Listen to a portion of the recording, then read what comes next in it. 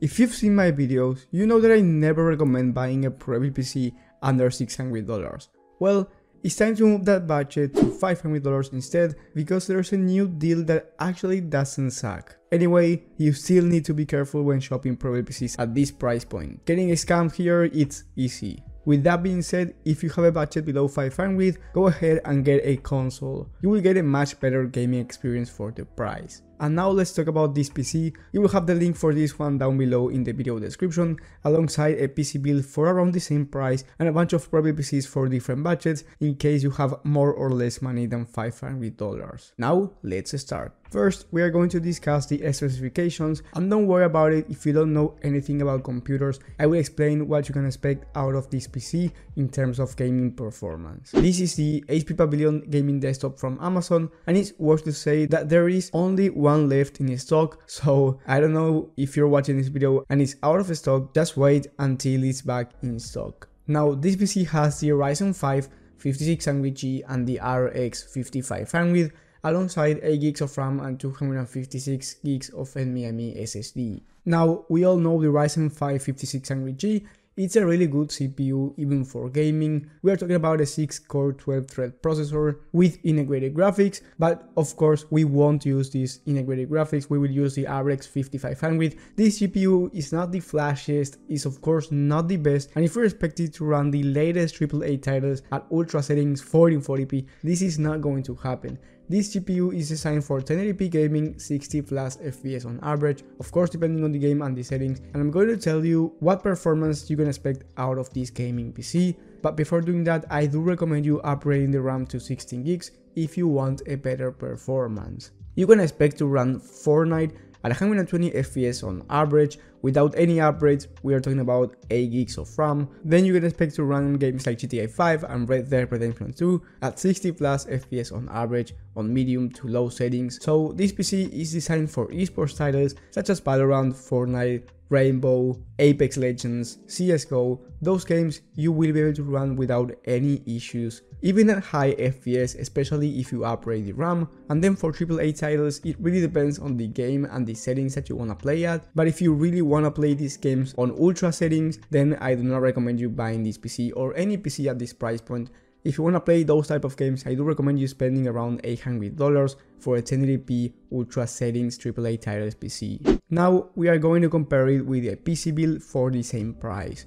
Like I mentioned at the beginning, you will have this PC build down below in the description as well. So for a bit more, for $546, you can get a gaming desktop with the i3 10100F. This is a worse CPU than the Ryzen 5 5600G, but then you get 16 gigs of RAM at 3200 MHz, 500 gigs of NVMe SSD, and most importantly a GTX 1660. So at the end, in terms of gaming performance, this one will be better than the HP Pavilion one, and it's also going to be more upgradable, which is important, and you will have 60 gigs of RAM and 500 gigs of SSD already, so you don't need to touch anything on this PC build. But of course, you have to build it yourself, which you may not want to do. And the other thing is that you can get this price back to $500 with a better GPU if you buy it from the used market. I do recommend you going with the RX 5600 XT. That one is going to give you a better performance than the 1660 at a lower price, but of course you're buying from the used market. So if you want something brand new,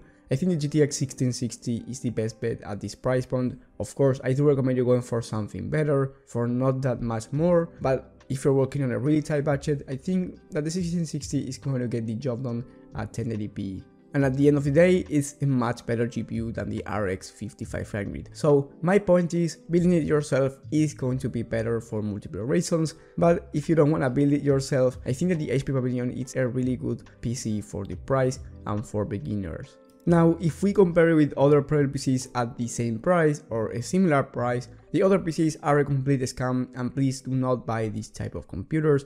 We are taking a look, for example, at the Alarco gaming desktop with the i7. It doesn't specify the model because it's really old, and this is how they market this PC, because they put an i7, and everyone that doesn't know anything about computers is going to assume that just by having an i7 you're having a beast of a PC, and that is not the case.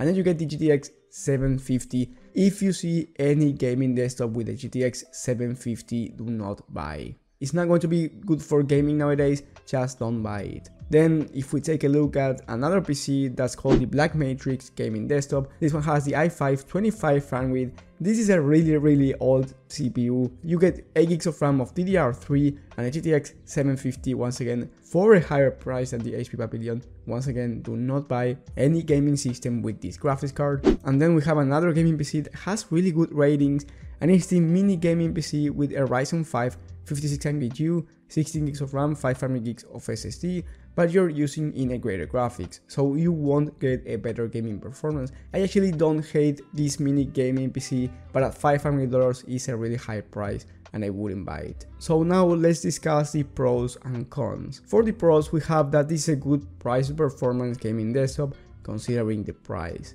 Then we have that it's easy to use, you just plug and play. Of course, remember to install the drivers. I never say this, and a lot of people have reached to me saying that they don't achieve the FPS that they want, and that's because they don't have the drivers installed. Then another pro is the price. This is a cheap gaming PC, and the last pro is that it has better performance than any other Prebuilt PC at the same price or similar.